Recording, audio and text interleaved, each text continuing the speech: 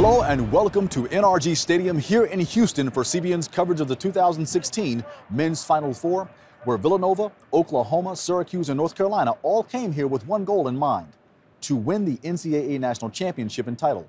Now, of course, Villanova and North Carolina will advance to play in the championship game, but hey, let's face it, for 18, 19, and 20-year-olds, that's a lot of pressure at this event, whether you advance to the championship game or not.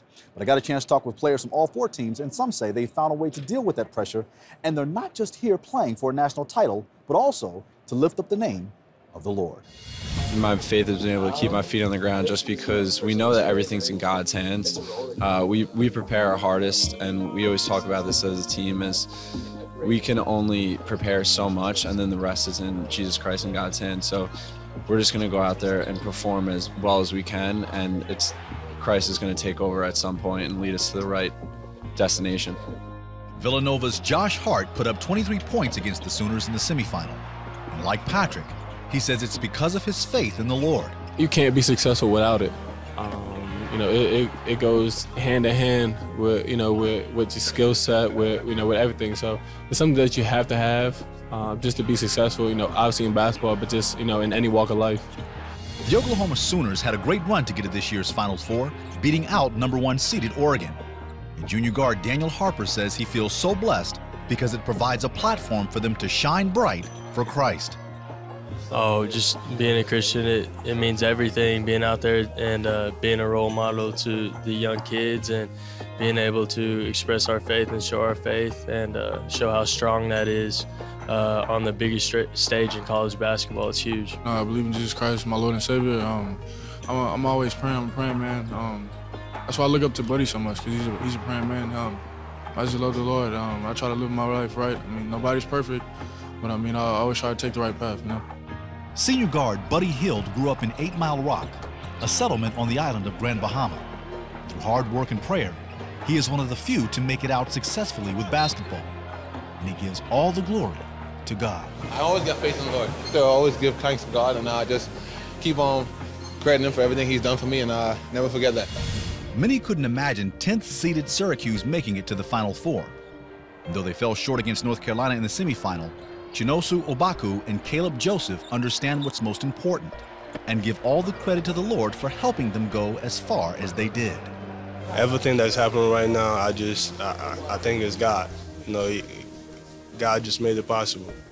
It doesn't matter what anybody say or anybody do, because it's not in our own power. It's by the Lord's power. My faith in Jesus Christ means everything to me.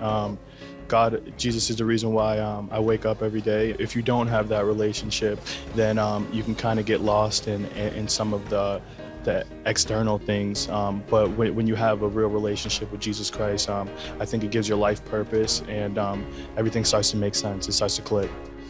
The North Carolina Tar Heels are the only #1 seed left. And for some of the players, their faith has a lot to do with their success.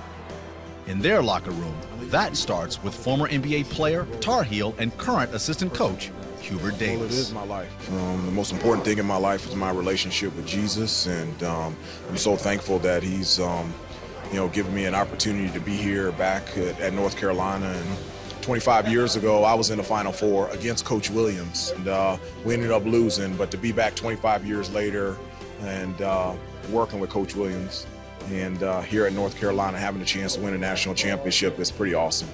It's meant everything. Like I said, we wouldn't be here without Christ, and you have to give all the praise and the glory to him.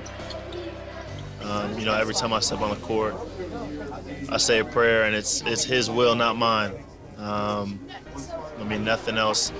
I could want to go off for 40 points, but if that's not what he wants me to do, if that's not what he has planned, then that's not what he has planned. And he's blessed me to have this type of plan to make it to the Final Four. Obviously you hope that his plan is to have us keep going. But whatever his plan is, that's what it is for my life. Senior guard Justin Coleman is simply thankful to be here. After injuring his spine in high school, he was told he would never play basketball again. Now, his team is playing for a national championship. He says he has a bright future, and it's all because of his trust in the Lord. What has Jesus Christ meant through that journey? Jesus Christ meant everything. God, I know God has been everywhere in my life, every day and every every moment. He's been my saving grace all the time. I'm supposed to be paralyzed. I know he's been there, and it's not just that, it's through everything. A lot of things have fallen into place. I know who it is, so it's just been amazing.